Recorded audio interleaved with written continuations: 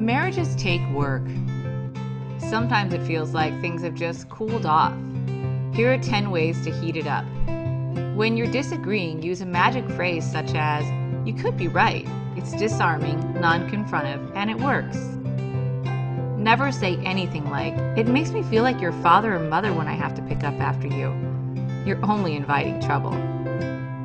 Commit to some sort of escape.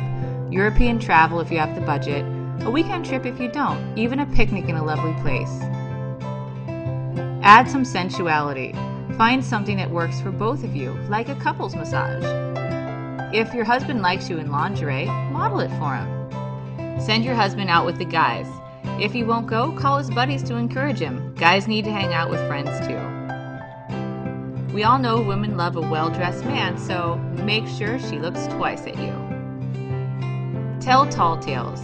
List how you would each spend $1 million if it dropped into your lap tax-free. And reminisce on how it all began, what attracted you, how you each felt. You might even learn something.